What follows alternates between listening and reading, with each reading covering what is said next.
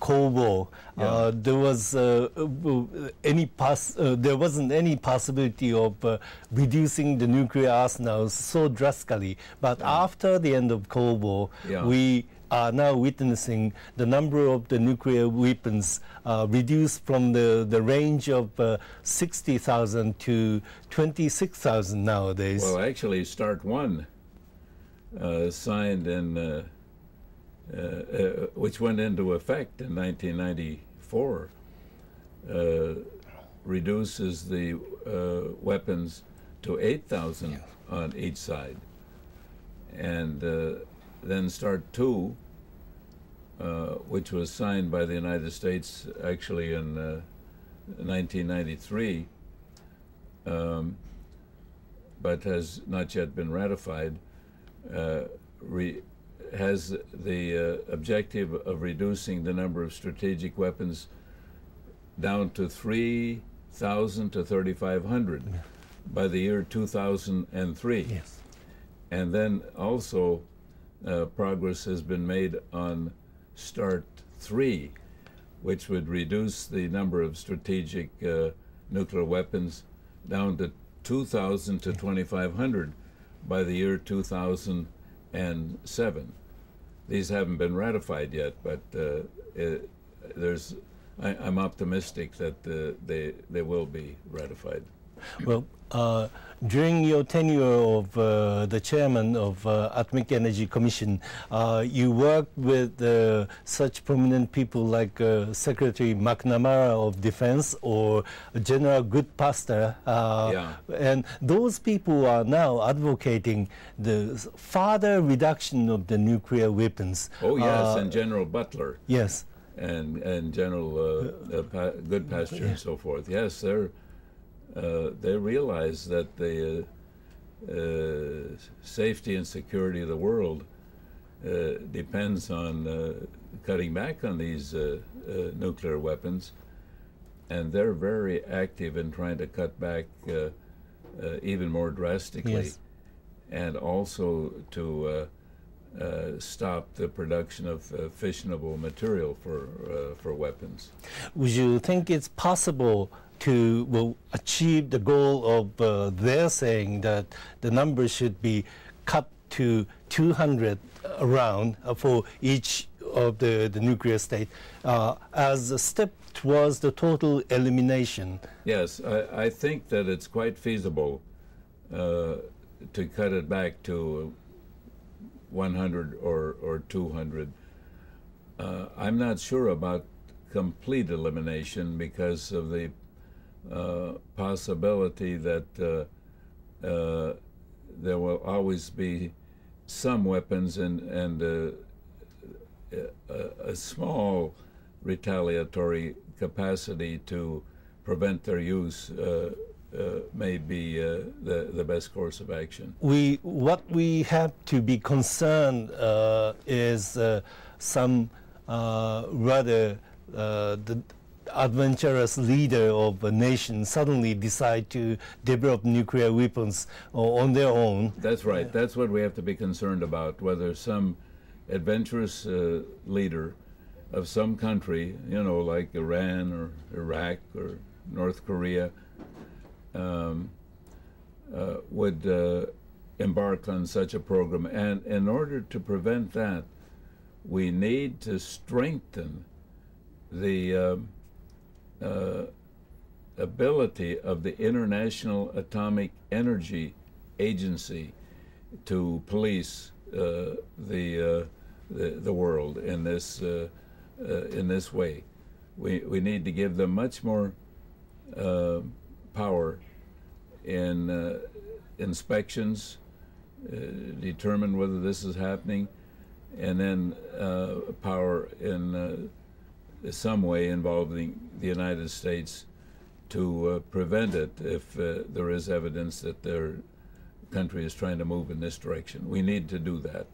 That agency, IAEA, is also one of the international agency in which you are heavily involved of the establishment and creation. Yes. And you see that still there aren't enough power embedded into that agency to police and monitor and deteriorate. There isn't enough power yet, giving the IAEA much more bigger budget, the ability to have a larger staff, and the authority to make inspections of nuclear power reactors and the other possible activities in the countries throughout the world. I'd like to go back to the time when Berlin Wall was collapsed and the Cold War was ended. It really opened the way for the real reduction of the nuclear arsenals between the United States and the former Soviet Union, Russia. At that time, what was your thought when you heard that the Soviet Union was really collapsed and there was no nuclear threatening between the two superpowers? Oh, well, I was elated. I mean, I was glad to see that we'd finally come to that point. And the interesting thing is that none of the Allied leaders, including the United States, foresaw this. They, despite their espionage activities and so forth, it came as a surprise. You were in the Kennedy administration when Cuban Missile Crisis occurred, yes. And that was really the first experience of mankind being put onto the verge of the real nuclear war between the two superpowers. Yeah, that was a very close escape. Yeah. And President Kennedy handled it very well. I was in a position where I would be asked to go to a shelter in the basement of the Germantown headquarters if the situation got to the point where it looked like the weapons would be used. But my family wouldn't be going there, and they would be left exposed. So I was faced with the problem of what I would do, whether I would leave my family and go to the shelter. I don't know what I would have done, but fortunately I never had to make that decision. And White House or Pentagon, they also had their own shelters. Yes, the White House, the Pentagon, and other key governmental agency heads had designated places where they would go for their shelters. After that, would you think that the nuclear deterrent really worked to prevent war? Yes.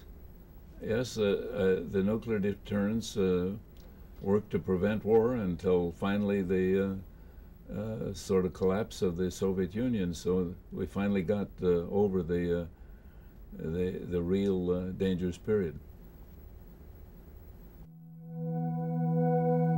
1941年、プルトニウムを発見した当時、シーボーグ博士はこの元素こそ将来のエネルギー不足を解消するであろうと期待しました。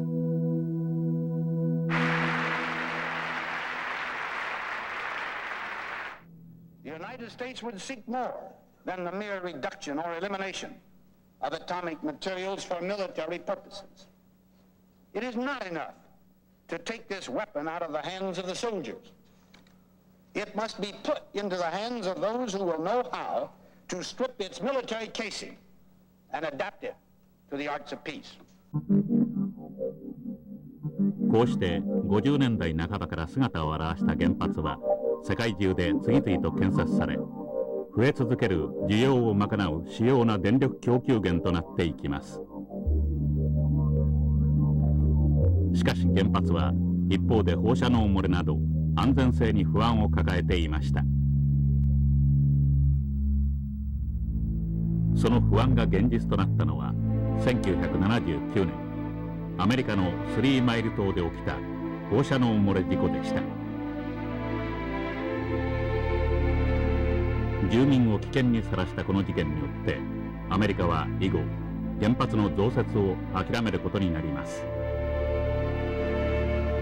そして1986年に起きたチェルノブイリの事故は原子力への信頼を突き崩しました。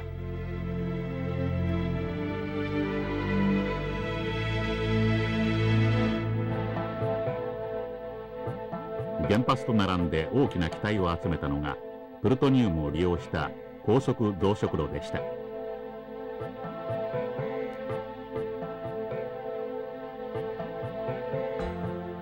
高速増殖炉は原発から出た核廃棄物を燃料として再利用し電力を作る仕組みです。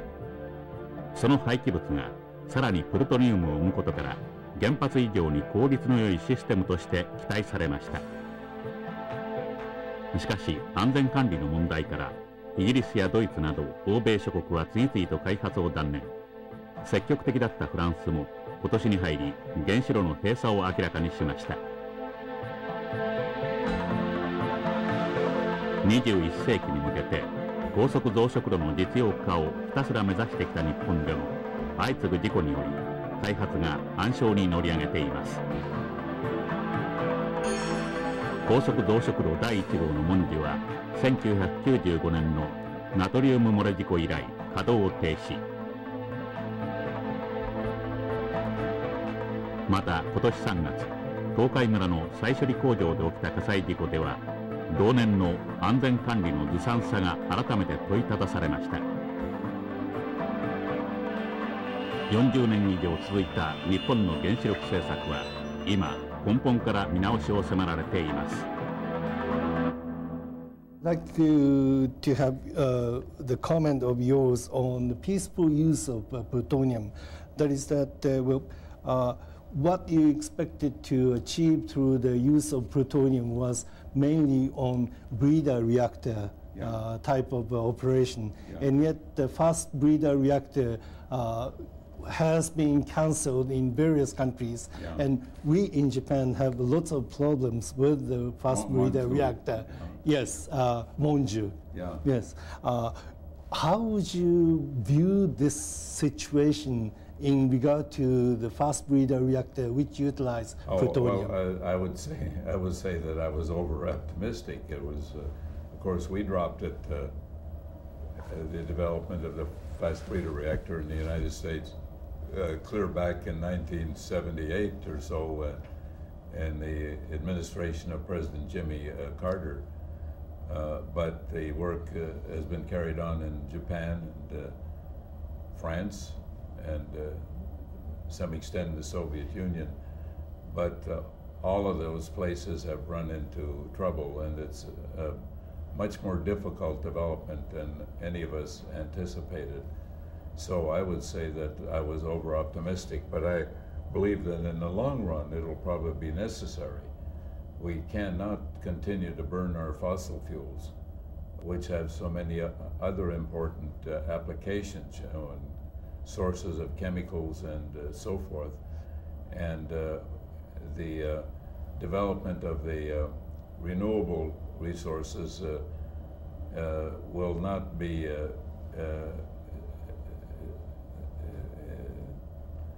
competitive economically for quite some time, and I believe that it will be necessary to develop the breeder reactor so that we can use all of the uranium U-235, U-238 as well as U-235, U-238 being what you call the fertile source because it produces plutonium, and hence the plutonium undergoes fission, but in this way you indirectly are using the U-238 as a fuel.